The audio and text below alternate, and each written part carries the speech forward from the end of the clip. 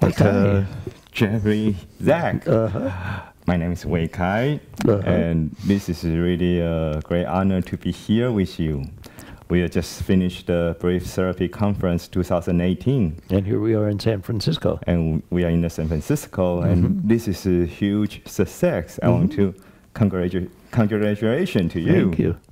This is the 30th year of doing the Brief Therapy Conference, and I'm glad that you were here and presenting on the faculty. You create all this amazing, wonderful conference to us. It's we learn a lot, deeply appreciate. Super. So, thank you. Thank you. And then, so you recently wrote a book called Anatomy of Experiential Impact through Ericksonian Psychotherapy. And I know it's a popular book. Almost a lot of therapists get this book.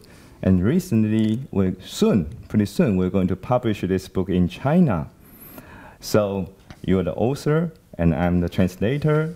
Another appreciation to you, like thank you, give me the opportunity to write a book, to translate that book. Well, you've made it possible. You have a team that's helped you, but you're the primary translator, and I'm very grateful for your efforts. Thank you, thank you. So I think the first question our reader have is, they want to know what's the motivation for you to write this book? Well, this book is one in a number of series, but in some way it's a foundation. So I have one book on hypnosis that will be translated into Chinese, same publisher, one book about the growth and development of the therapist that will be translated. But this book is it's a model of therapy, and in that way it's a model of communication. And it's based on 5 choice points, considering how do you determine the goal. What is it that you want to say after you say hello? Not just for a therapist, but for businessmen and also for families. And then once you can target what you want to say, and in this case, usually for therapy, it's some concept that you want the client to realize, being responsible, being motivated, engaging in teamwork, showing leadership. What's the concept that you want to communicate? And then some ways in which that concept could be divided into components that makes it easier for the context to be built by virtue of associating someone to the components. Once you know what it is that you want to say, then a second point, here's the goal, what is it that I want to communicate? Then a second point is, how can I communicate the goal? Which is very important, that we can gift wrap the goal. We can present the goal in a ritual, and the gift wrapping could be a story or a joke or a symbolic experience or an indirect suggestion or hypnosis. Hypnosis is a way of gift wrapping ideas to make ideas come alive. Now, it would be nice if communication was just about, what do I want to say, how can I say it? But another point is, what is the position that the client takes? What is the client's experiential language? What does this client value? How can we focus the gift wrap goal through the client's lens? Now, those points are important, but a fourth point is, how do we establish a process, a 3-step process? How we set up, how we intervene, how we follow through. How we set up a 3-step process to make the gift-wrapped and tailored goal come alive. But in the center of this diamond is another interactive point. All of these points that I'm talking about interact with each other. And the center point is, who will I be as a communicator? Will I be intense? Will I be soft-spoken? Will I be polite? Will I be intellectual? Will I be emotional? Will I be more connected? How will I be as a communicator? So the first 4 points answer a simple question: how do I do therapy? That can be learned from a book. But the 5th point, who will I be as a communicator, that requires mentorship. That requires somebody to be there with you, guiding you, who knows the territory. And those are the 2 meta questions that the book is written around. What will I do as a communicator, therapist, coach? How will I be as a communicator, therapist, coach, mother, boss. And so the book can really be read by anyone. It's not, it's more specific in its examples for psychotherapists, but the book also speaks about a model for empowering communication, making communication more effective. Message sent is not necessarily message received. We even know in a medical situation that a doctor could give a prescription to a client and say, this is the medicine that you need, for example, for high blood pressure, but that doesn't necessarily mean that the client will follow through. So if we have some ways of enriching the message and making the message more powerful, then people will have a better chance of complying at the things that are really important to them. Stopping smoking, have a better relationship, get over depression or anxiety, and accomplish the things that they want to in life. I think you're just answering my following 6 questions because I was thinking that one of the questions is how this can apply to the general population, like normal people, they want to quit smoking, and that's a fabulous example you talk about in the book, like Milton Erickson. Dr. Milton Erickson helped you to quit smoking. That was a very interesting story, and how we're thinking how that can apply to general population, like quitting smoking, losing weight. Yes. The book is not a cookbook, so it doesn't give you specific steps to follow to accomplish your goal. There are many excellent books that give specific steps. This book is more about the principles of communication and things that can be done in a way that improvises. So you talked about Milton Erickson, who was my mentor, who I first visited in 1973. And Erickson, when he was 75, had a tribute written, and Margaret Mead, the great anthropologist, was one of the people who wrote the tribute, and said that Erickson invented a new approach for every client. So I hope that this book serves to stimulate people to use their creativity so that they can think about how to present messages in ways that those messages will be realized. As I point out in the book, there's the land of information, what we know, and there's the land of realization, what we conceive. And just because you know something, cigarettes are bad for your health, or be kind in human relationships, or you can change your mood, you don't have to be locked into your mood. Just because we know that doesn't mean we realize it. So it's a transformation. How do we create an evocative event that helps people move what they know into what they realize? And that doesn't... It's using a cookbook, using a series of paint-by-numbers approaches is not adequate for that. There are things that have to be invented improvisationally, and if you understand the principles, the book is written around principles. Each of the chapters outlines some principles of communication.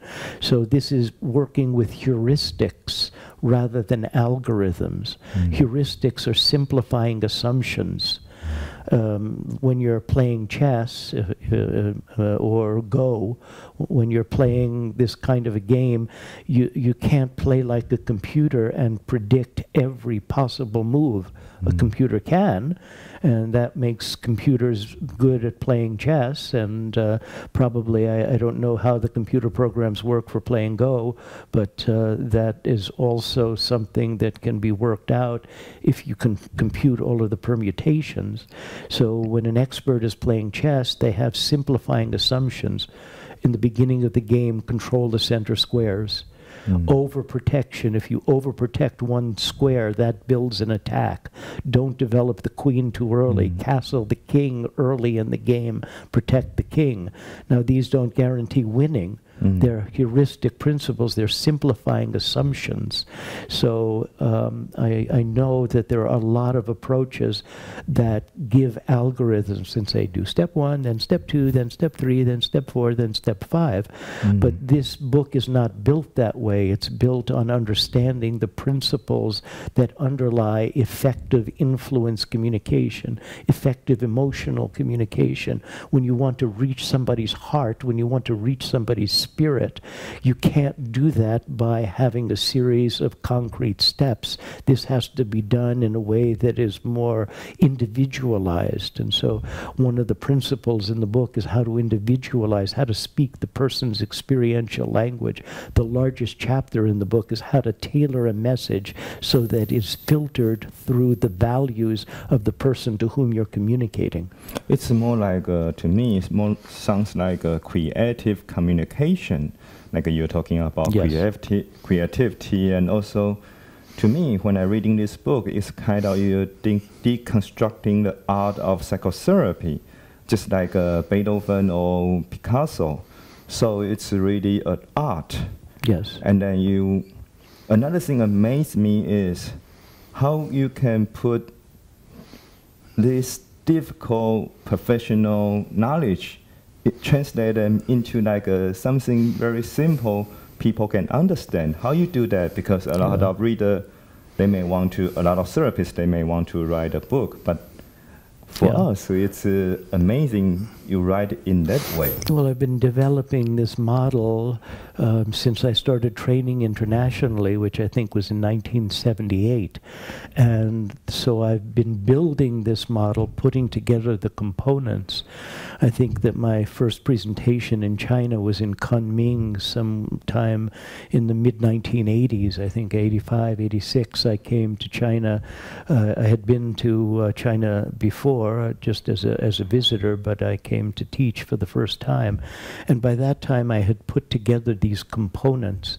Now, it took me a couple of decades more to feel confident that the model was secure and that I could communicate the model.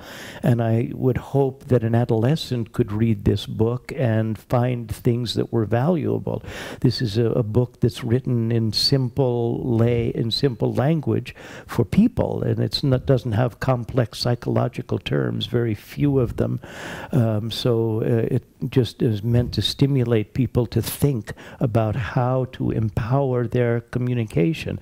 Just because you say a message doesn't mean that it becomes alive in the heart of another person. And if you're giving people information, that's one style of communication. If you're explaining to someone how to build a car, you don't need to use evocative communication. You just need to explain the steps that are involved in building a car. But if you want to reach somebody's heart, if you want somebody to like you, to love you, to appreciate you, to be connected to you, to be motivated, then you have to use a form of communication that is based more on art than it is on science. Artists know how to reach the human heart, so part of the book is about modeling what artists do. And I think that it fits very well with what I know about China. I've been coming to China to do teaching, which I've been very lucky to be able to do. I enjoy very much coming to China. And what I understand about Chinese language is it's interpretive, that Chinese language doesn't have the exactitude of German. If you take one of my books and put it into German, it almost doubles in size because the language is so precise. It's a great language for science. But to me, Chinese is a more poetic language where you put together kan, and symbolic. You create a concept, and you are trying to awaken a representation in the person to whom you're communicating. So I think that science should be done in German and hypnosis should be done in Chinese, because Chinese seems to me to be a perfect language for eliciting evocative realizations rather than scientific facts. Not that you can't do that in Chinese, of course you can, but what I understand about Chinese, the little I understand, is a beautifully evocative language. It's like, in the book, there's a particular concept really struck me, interspersal. And then maybe you can give the reader a little bit like a demonstration just between me and you, a simple thing so they can understand you're talking about that kind of interspersal communication, evocative communication. Sure. For example, I'm saying, okay, I feel nervous. I don't know what to do. My mind just not function. So there are ways of giving messages that make things come alive. We can present a message within a story, within a metaphor, within a symbol, within an anecdote, within a gesture. And we don't need to just use one form of communication to make a message come alive. The interspersal method is one of the most advanced methods that is outlined in the book. And it has to do with saying something on the social level, but meaning other things on the psychological level. Now, as a therapist, my patients come to me, and what I was trained to do was to interpret what the patient really means. So if the person says it's a beautiful day, on an affective level, they mean I'm feeling good. So I was trained to listen to the communication, find the level of feeling, and bring that to the surface. But in other forms of therapy, what the person says is what they mean about their history and the templates that create their perceptions of reality. And we interpret the distortions between what the person says and what the person means, and we bring that to the surface. Well, the interspersal method is based on the realization that if the client is intelligent enough to say one thing and mean many others, the therapist can be equally intelligent. So say you came to me and you're being nervous, and I know that you love plants and gardening. And I don't know very much about plants. I know nothing about gardening, but I know enough to be able to talk about plants. So I can say, you know, Wei Kai, perhaps you can think of a tree or remember a tree, or there's some tree that's really important to you. Now, you know that the tree can grow because it establishes roots. And the roots can hold the tree securely, and the tree can feel secure because the tree has these roots, and the roots are organs that sense security. And the roots begin to reach out, and they begin to spread, and as the roots spread, the tree can become more secure, Wei Kai, and more at ease, because at the base there are roots that make things secure. But when you think of the tree, there are other things. There's the fact that the tree is resilient. And as a smaller tree, when there's a wind, the tree can just let it bend in the wind. Just bend in the wind. Just allow the wind to create some sway, some rustling of the leaves. But when the tree can sway, the tree can accommodate to the wind, and whatever the forces are of the wind, whatever forces are happening outside, the tree can again be secure because the tree has ways of being able to work with the wind. Now then you have the sunlight, and the tree learns, as trees can, to grow in the direction that there's light. And by growing in the direction that there's light, the tree accommodates to the surroundings, and the tree can become secure in the light. So as I'm talking with you, inventing something about trees on the social level, I'm trying to awaken inside you memories of security, memories of flexibility, memories of growth, memories of accommodation that could be useful to you in stabilizing yourself and not overwhelming yourself with anxiety. Now, if I say to you, stabilize yourself, anchor yourself, bend when necessary, it doesn't have the same meaning. But when I gift wrap these realizations. I'm trying to awaken representations in you. I'm not trying to put something into you. I'm trying to elicit something, components from you. And when you do that in this way of gift wrapping ideas within an interspersal, then that gift wrapping itself empowers the message and makes simple ideas much more alive. But truthfully, that's the most advanced method that I present in the book, and there's lots of other methods that are much simpler. It's taken me years to practice saying something on the social level and meaning something else on the psychological level. So that's not a technique for beginners, but something that certainly at your level you can do.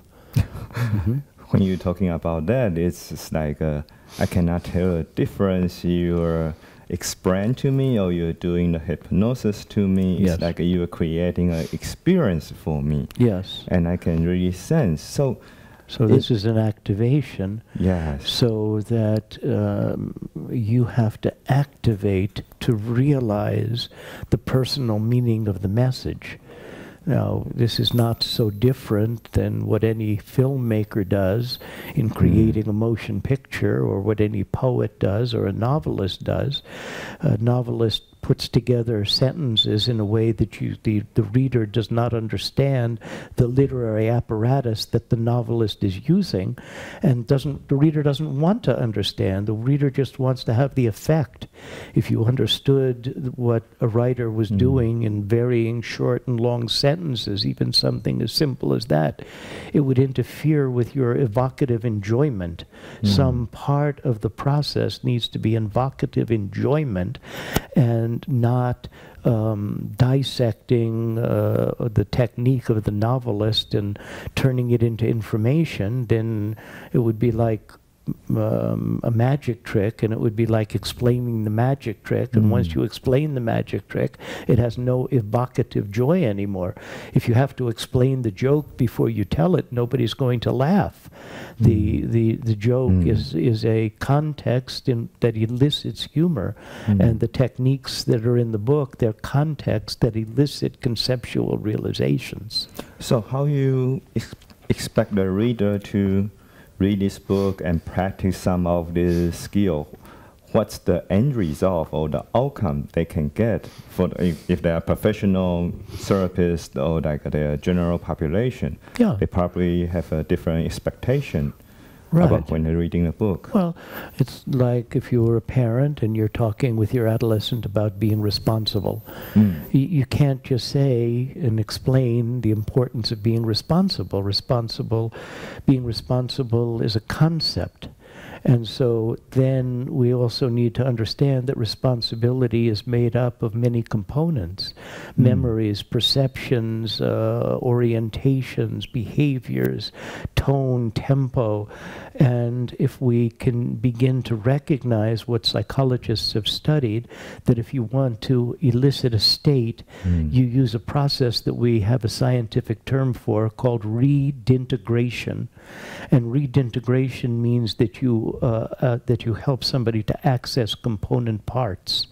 So rather than try to get the category, be responsible, if somebody reading the book could look at the chapter on establishing goals and understand that there could be a formula for how do you divide goals into component parts, and then that could be something that a reader would practice in a business situation, in a psychotherapy situation, in a family situation. So to be able, so in the book, there's not specific exercises, but I think any intelligent reader would pick something where they felt weak at. If they felt weak at establishing goals or gift wrapping or creating a process or tailoring, the book has enough information that you could practice some of these components and then begin to build overall communicative vitality. So it's almost a little bit like going to a gym where you have one chapter that isolates your biceps, and then you have another chapter that isolates your triceps. and another chapter that isolates your pectoral muscles. And then you can see, do I have overall health, or am my triceps a little weaker and I have to practice that? So I think the book should help people to identify their strengths and weaknesses in communication and be able to pick up on their weaknesses and exercise those and focus on something. Like when I'm, you know because you've attended classes of mine, that we want therapists in training to have some goal, personal development goal, like they want to learn how to use the interspersonal technique, or a more personal goal, they want to be more aware of interpersonal processes. So we ask in my training groups that therapists specify what it is that they have as their self-development project. And I continue to do this myself. Before I do a therapy session, I have a goal of the week, something that I'm working on improving myself. Maybe I'm working on improving my use of gestures, or I'm working on the issue of proximity and how can I use proximity. So at my level, I'm working on goals that are very refined, but some of the goals can be very simple, like how do you gift wrap a message, and how do you make a concept come alive to the person to whom you're speaking so that they can get it. It's not enough for a boss to say to a member of the team, you're not motivated. It may be true and logical, but it doesn't help the person to access motivation. So a really good manager would want to know, how can I help to enliven the concept of motivation so that the team member can come alive and grasp it and feel it, and suddenly that becomes an identity. I am a motivated person. I couldn't agree with you more, because I've been to the master class, and that from your book and also your training, the supervision really just helped me tremendously. And then so that's the next question.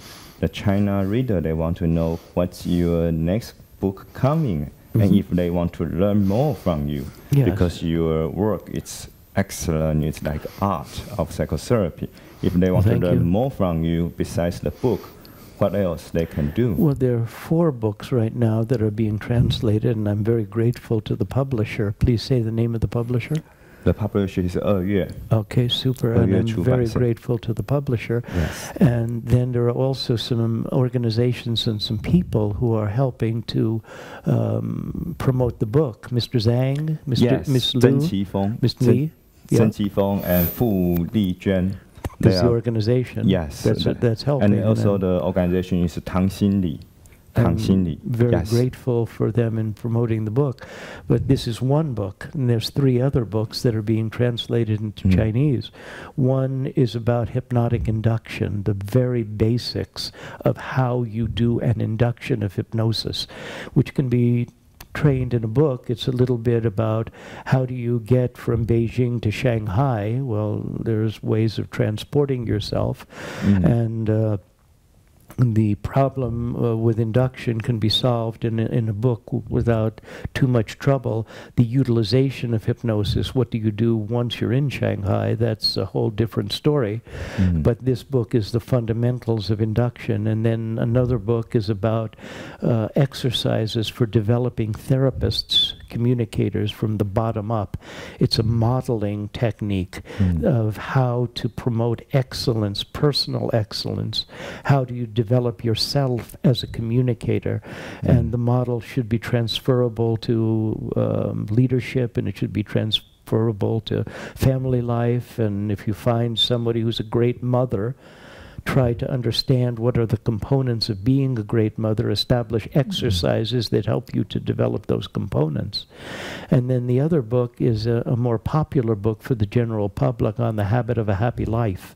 This is, the principle there is that if people could have negative addictions, which could be gambling, or it could be pornography or getting lost in the internet, if you have negative addictions that like drinking, sure, or smoking, you can also have positive addictions. So the book is around a concept of 30 days to a positive addiction, and this book does have exercises. This book is more paint by numbers. How can you create the steps that you need to have a positive addiction? It was very helpful to me, that book. Oh, super. Helped me 30 days to get my positive addiction going. So I'm very grateful to our publisher in China and your supervision of these translations and making these 4 books available to the Chinese readership. But there's a new book. Yes. Right, I just finished another book on evocation, which is about using the totality of the palette that's available to communicators. So traditionally, therapists have communicated in only one channel, my mouth to your ears, your mouth to my ears. But then there's ways of using signification, like gestures, and ways of using sounds, because this is part of the evolutionary basis of communication, that lower animals use sounds and signals to communicate concepts. And if we want to really communicate concepts in the most vivid ways, we need to use sounds and signals, but then that leads us into using analogies and metaphors, and that leads us into understanding in more depth the strategic process of communicating, which then leads us to understand how can we improvise by utilizing whatever is available to us. So the new book, which will be published in the United States in January or February, is about joining together evocative forms of communication, strategic processes, with a concept of how to utilize whatever is available in the immediate situation in ways that are strategic, in ways that are signifying, to deepen the realization of conceptual understandings. And then after that, sometime next year, I hope to finish a book on attunement. How the basis of rapport is how two people attune themselves to each other. So as you have your head tilted slightly to your right, I have my head tilted slightly to the left, so that I'm parallel to you. Now I don't have to think about that anymore, because I just attune myself to you. And if you're nodding your head a little bit, I'm nodding my head a little bit. If your hands are down on your lap, then I'm doing something similar, so that there can be a biological, a socio-cultural biological basis to rapport as being the first step to creating likability and responsiveness and influence. So that's another book that's being written right now that I finished the one on evocation. Sounds wonderful, and I couldn't wait to just translate them. And I'm the most beneficial person, because once I translate that... You understand? Yeah, I understand that. And but you can't do this until you finish your book. Okay. Okay. And if they want to learn other things, do you have any plan, like next year in 2019 coming to China? Yes, I come to China, and I have programs for teaching coaches, and I have programs for teaching professionals about psychotherapy, and so these are on my website, jeffreyzeig.com, and any of the professional people who want to have training can come, and I think I'm coming in May, June, and also in September, but you'll be there too, because some of these programs have multiple faculty, and you are almost always there when I'm teaching in Guangzhou, for example. I was just always there. It's I don't want to miss any of your workshops. No, but I also rely on you, because you're one of the assistants and one of the trainers, and so we have. This is not just about me. This is about bringing together a team of people who help people to educate themselves. And, you know, psychotherapy is something that requires a post-scarcity consciousness. If all that you can do is struggle for bread or for rice, you don't care about your anxiety, your depression. You just have to feed your family, and you have to provide shelter. But as China, and I've seen in the amazing advance of China from around 1985 to the present day, the infrastructure of China is incredible. The way in which the middle class of China has developed is incredible. It's fabulous. And now that people have more means, they can then focus on some of their existential issues, psychological issues, social issues. And so China is importing right now experts who will bring psychotherapy to China because it hasn't really been necessary in the culture. But now that there's more opportunity, more economic development, people can think about these things and need some expertise.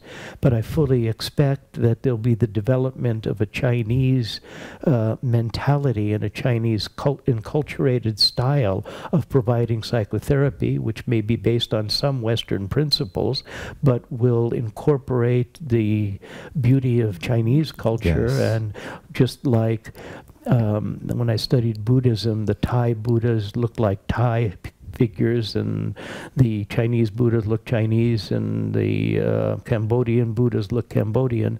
But in the Christian world, Christ looks the same no matter what country you're in.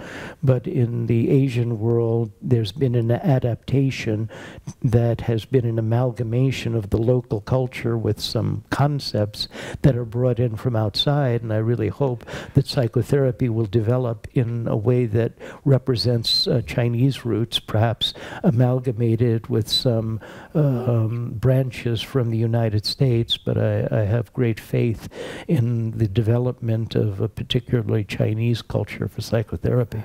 For me, you're just like a Zen master, like a Tao master, because even you're from the Western, but you really understand this Eastern philosophy and you incorporate them very well.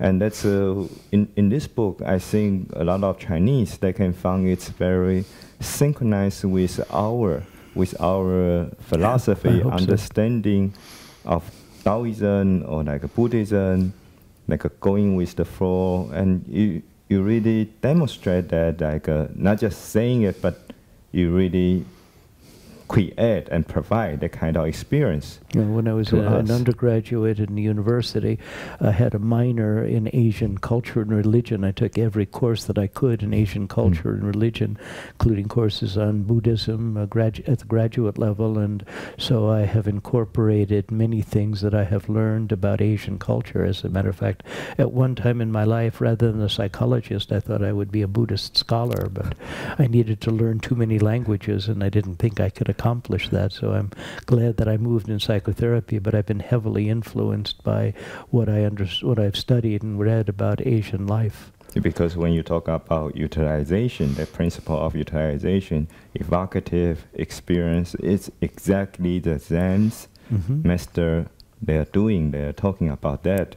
And you just make it so clear to us how we can have a better life. I suffer from clarity, so I try to make everything very clear so that even average readers can understand the ideas and they don't have to be so terribly versed in some esoteric language. This is simple terms that anybody should be able to understand and utilize.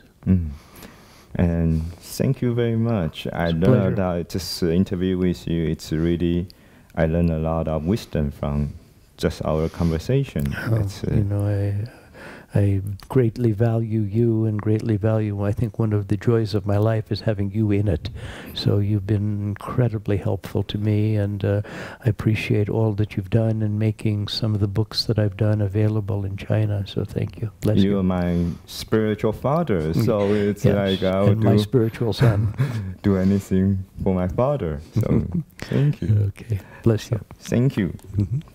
And then one more thing is, let's make a 2 minutes like a video to, like this, just especially for this group of people. Okay. Like they are going to buy a lot of books. So, 真奇风, 真奇风, 真奇风, yes, 奇风, 真奇风, yes, 真奇风, and then 傅丽娟. Fu Li Chen, no.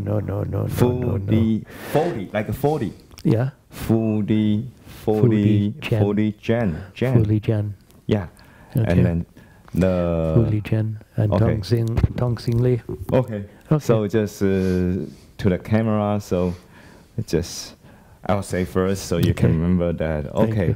We want to especially thank 曾奇峰老师 and 傅丽娟老师 their effort to this, and we have the Dr. Zeig to say thank you. Yeah, please, thank you so much. I wish that I could repeat in adequate Mandarin your names and the names of the organization. Zen? Qi Feng. Zen Qi Feng. Yes, and Fu Li Zhen. And Fu Li Zhen. Yes, yeah, super. Wonderful. Wow, I'm speaking Mandarin. Yeah, you're speaking Mandarin in Chinese. And the organization? And the organization is Tang Xin Li. Tang Xin Li. Tang Xi. Like the translation is sugar psychology. Tang Xin Li. Tang Xin Li. Tang Xin Li. Xin Li. Tang Xin Li. Yes. Both of my sisters are learning Mandarin, so I'm a little bit behind the curve, but I'm glad that I have the opportunity to practice a little bit of Mandarin. I'll show it to my sisters. They'll be very proud of me. And they were in your November conference when you do the Skyping with them. So they're the host. Oh, beautiful. So you want to say... Thank you so much. Thank you so much for that opportunity to speak to the public by using WeChat. I really appreciate it and hope there'll be more opportunities for us to collaborate on projects that are of mutual interest. Bless you. And thank you for promoting the book, Jeff's book. I think it'll be big help to a lot of people, not just professional people, also the general population. So thank you very much. Super. Okay. And happy Chinese New Year. It's coming soon. Which year is this? You're coming here. Oh no! I need to count. Okay, cut that. I need to get my iPhone and see what's the Chinese year. Yeah, I'll find it. It's not the year of the boar because it's the year before the boar. Next year is the year of the boar, the year of the pig.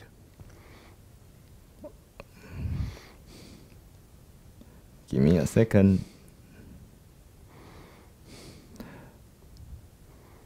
Okay, this is...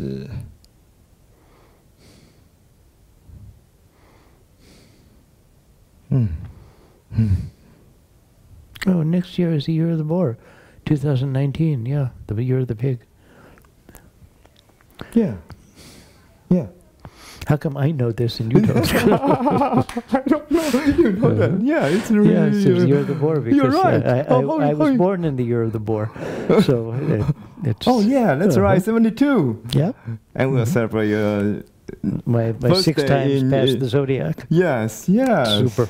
We'll celebrate your birthday in China. That would be great. Yes. Okay. Okay, thank you so much. Thank you, Jeff. We're good.